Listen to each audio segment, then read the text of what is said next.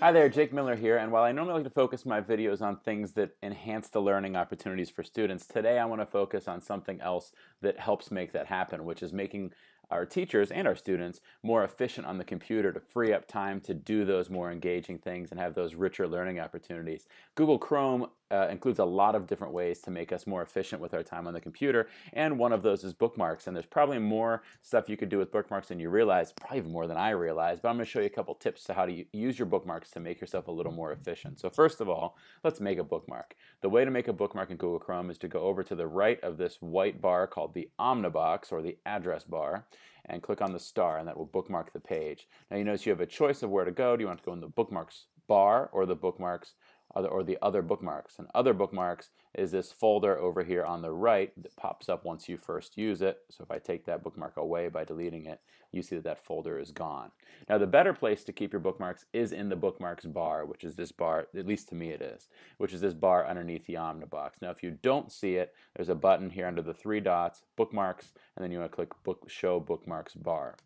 There's also a keyboard shortcut, which is on an Apple Command-Shift-B, or on other devices Control-Shift-B, and that will make that come up. You notice over on the left is always the Apps button, and then everything else goes to the right of that. So let's say I want to bookmark Google over there. I want to put it in the bookmarks bar. And there it is. Now, the downside of the way I see most people use bookmarks bar is they run out of space really quickly because of the names of the websites. Now, notice that this website has a name, but it also has this little image on the left here. As long as a web page has one of those images, one of those little thumbnail icons, you can make just that the bookmark. So watch this. When I bookmark my Gmail inbox for this account, I could just take out the name here, because otherwise it's going to show this whole thing in that bar. I could hit the backspace key to erase the entire name. I could just shorten it, but I could take out the whole thing, click done, and now my bookmark is just a symbol. And I know that that symbol is Gmail, so that's easy. So for Google, and watch how much space I save here, I could take out the word Google, hit save, and now notice I've saved a little bit of space here. And that seems silly to some people, but you think about how many different sites you visit, and if you could have them all accessible up here without having to scroll over to the right or anything like that, it's pretty useful. So let's go ahead and do the same for Google Drive. Okay, take the name out of there, click done, and there it is right there. Do the same for calendar. Click the star, take out the name, click done, there's my calendar. Now, one other thing to keep in mind is that the website address you're on is what you're bookmarking. So if I bookmark Google Drive right now, I'm actually not bookmarking the main part of my drive, which is my drive. I'm bookmarking the starred folder, which is actually kind of useful. So my first bookmark was with me and my drive. So see, this part of the link here changes when I click on starred, and now it says starred. So if I want a quick bookmark to get to just that spot in my drive, I can. Or if I want a certain folder, or if I want to search for something and have that be the bookmark, then I could do that. If I want my recent folders to be there, that's a separate bookmark. That's my recent folders. Let's go ahead and bookmark my recent. Now here I'm going to want to give it a name, because it's going to be the same drive symbol. So maybe I take everything off except for the word recent. Okay, and let's bookmark my starred. Let's just take everything off except for the word starred. Okay. Now, notice when I hover over them, it shows me the address, and see that this one says /starred on the end, and this one says /recent on the end, and this one says /my_drive on the end. So those three are all different bookmarks. Okay. Now, sometimes with bookmarks, when you go to bookmark them, you'll find that they actually don't have an image that goes with them. And I could tell from this one up here on the top left on the tab that there's no image that goes with it. It's just a blank page. And that happens on a lot of websites. This is called the Parent Portal, where we a system for parents to access forms and things like that at the school I work for, Orange Schools, but it doesn't have a link there. So I always try to just shorten the name down. Maybe I just call it Portal, but it has that page there. Kind of an ugly thing to have there. So a workaround that I've tried using before is, because I don't want to have to read the words there in terms of efficiency, it's nice to just have the symbol. So what I'll try to use is emoji. And you could either, maybe you have a keyboard for emoji set up on your computer, or if you go somewhere on your computer to get them as text, you could just paste them in. So I've used this site getemoji.com before. Not sure if it's the best one. If you know a better one, let me know. And then you can copy a picture. Like, let's say for this parent portal, I'm going to get these two parents with these two kids. So I'm going to highlight it.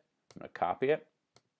I'm going to go up here and I'm going to change, so I'm going to edit this bookmark, and instead of the word portal, I'm going to put in that picture, and it saves a little bit of room up there. Now, some people might think that's too small of an image and they can't tell what it is. Well, that's fine then, don't do it that way.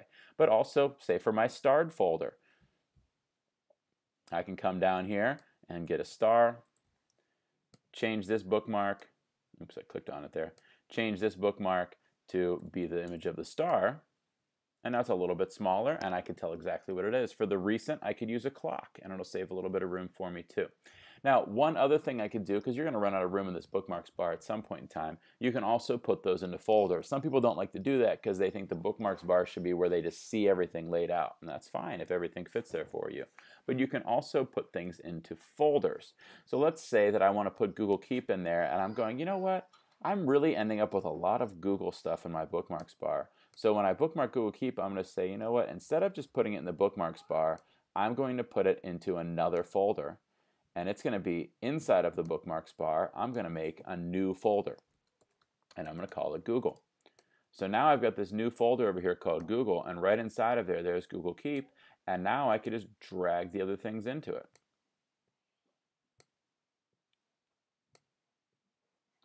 Put my calendar in there, put this recent in there, put my starred documents in there, but I'm going to leave my parent portal out here, and here they all are, okay? And now I can get to them really easily.